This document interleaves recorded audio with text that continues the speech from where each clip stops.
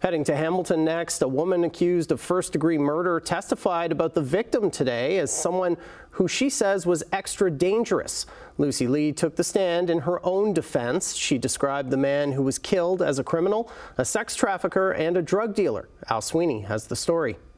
Lucy Lee is charged with first-degree murder along with Oliver Karafa in the killing that took place in February 2021.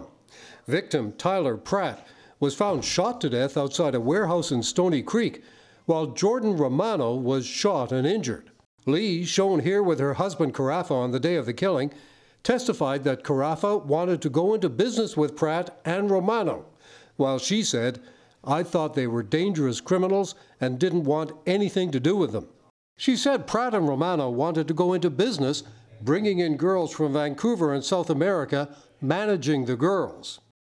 She called it a prostitution or escort business and human trafficking, which she said is not right. She also said she'd heard Pratt was a drug dealer in Vancouver.